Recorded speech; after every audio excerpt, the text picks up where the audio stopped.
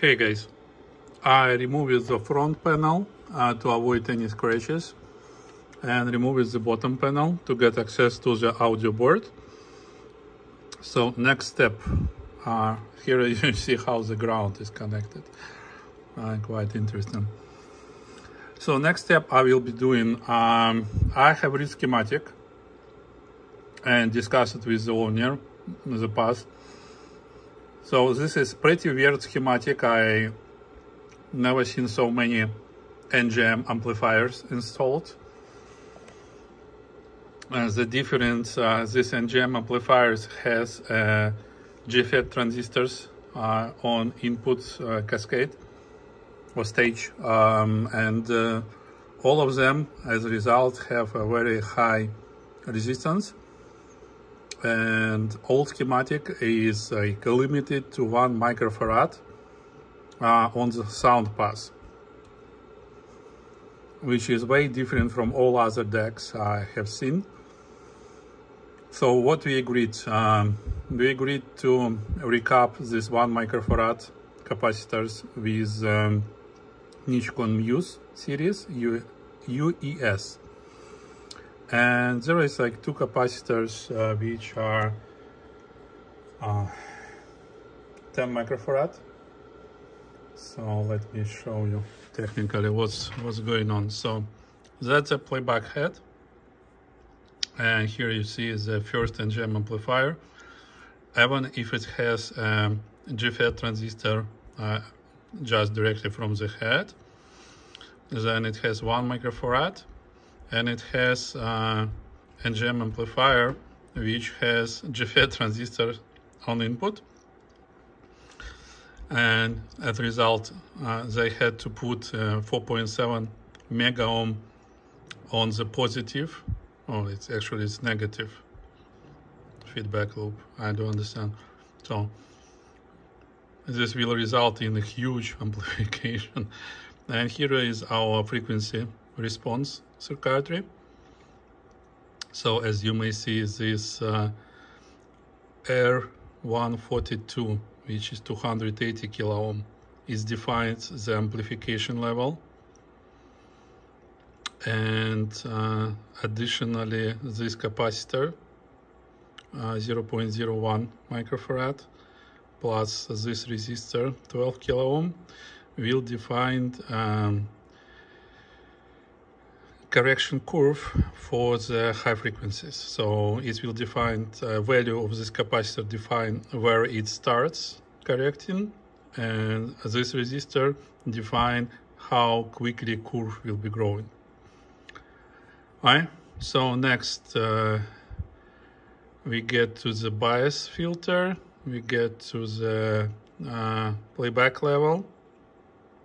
Then we get into another 1 microfarad and another NGM amplifier. And this 1 microfarad is loaded by 100 kilo ohm. So that's the first stage.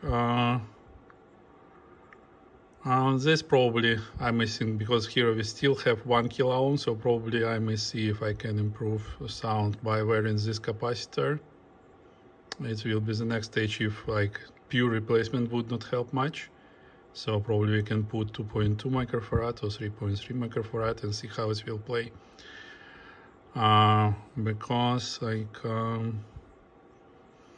when we already amplify it, signal will be of a high level, and this like CR acts as a filter, and it's will filter low frequencies. So the bigger this capacitor is, the lower frequencies levels will be here, right? So it will define the curve when DAC will cut off low frequencies. So we may play with this capacitor.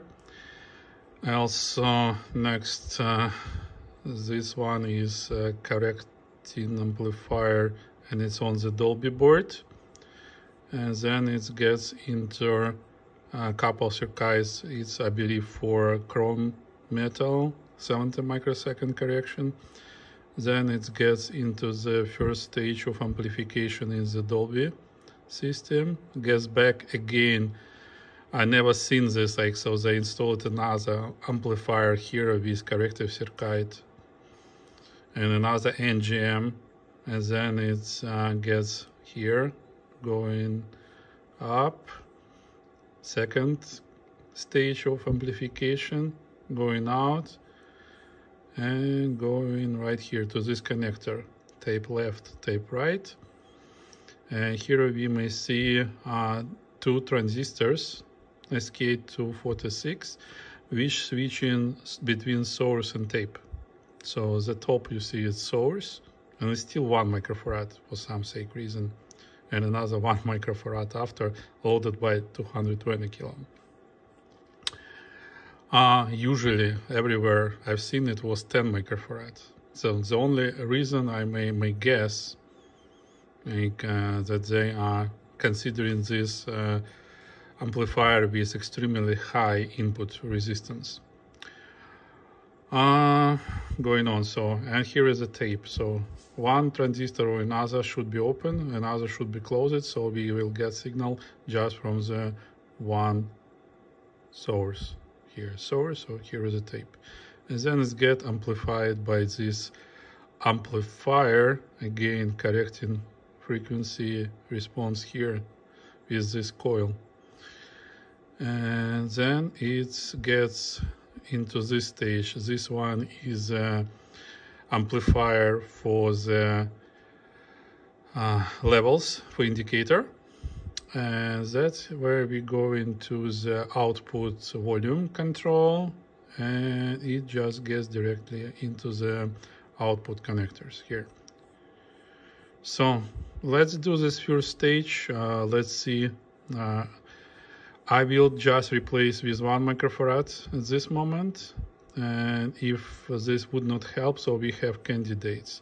This C141 to be increased to get more bus out, and I believe these guys here, 124, 123, and 126, and the same for the other channel.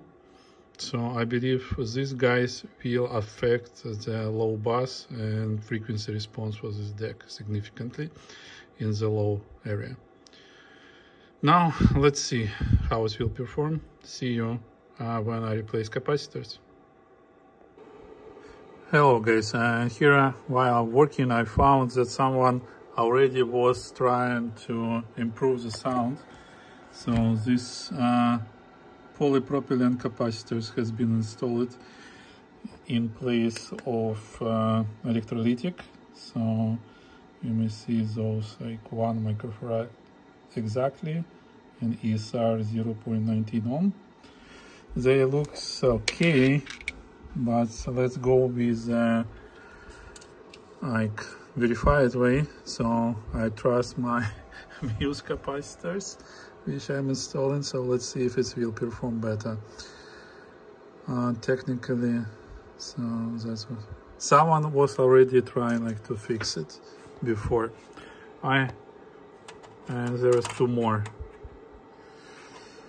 Okay, let me continue my way, and let's listen together what we can improve or not. See you. Well guys, I just completed recapping. So I found 2 capacitors here. These 2 were 10 microfarad. Okay, this 4 by 1 microfarad. And here, like these 2 1 microfarad, these 2 22 microfarad. Okay, here 2 guys, 2 new one, 1 microfarad, here 1 microfarad, and here are 6 guys, 1 microfarad. I believe that's it. I didn't miss anything, so at least I hope for that. I mean, like, I didn't miss when I recapped.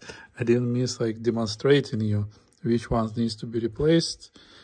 Okay, so now let's close the boards and let's see how it will perform now.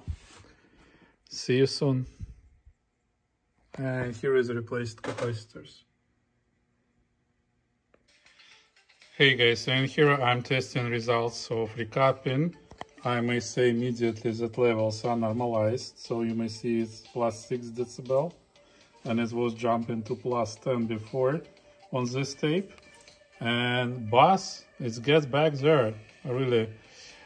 I will service tape transport, I will replace the battery, and then assemble, and let's listen on the speakers together and evaluate the results. Now it sounds much better than it was before. Sound is more natural. It's still very clean, and I tested like frequency response, like tape, and it just works perfectly. So I believe that is a good fix for this deck. Considering this deck in the perfect condition. Also, what I mentioned, it's these CR-7 decks, they have idler tire, I believe. I need to disassemble, but from what I've seen, I'm not sure from what year they started installing the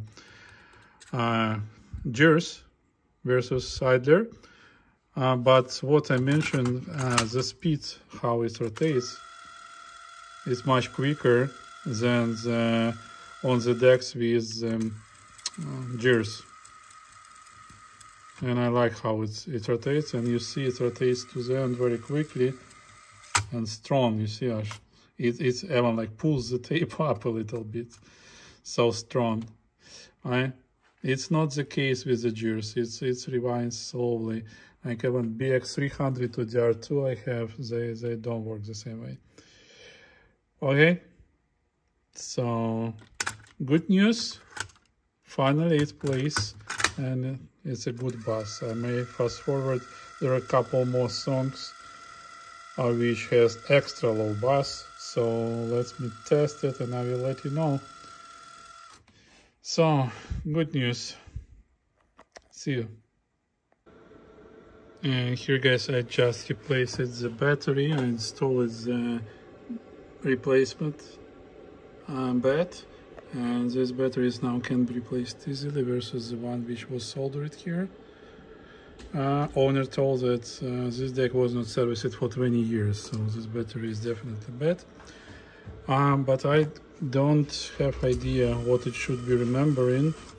I tried calibration, I tried different counter position, maybe counter mode.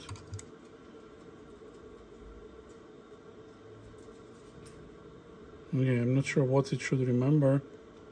If you do, let me know. Okay, so power off, power on, and everything will be clear. You see, counter mode clear, calibration will be cleared. It will be now.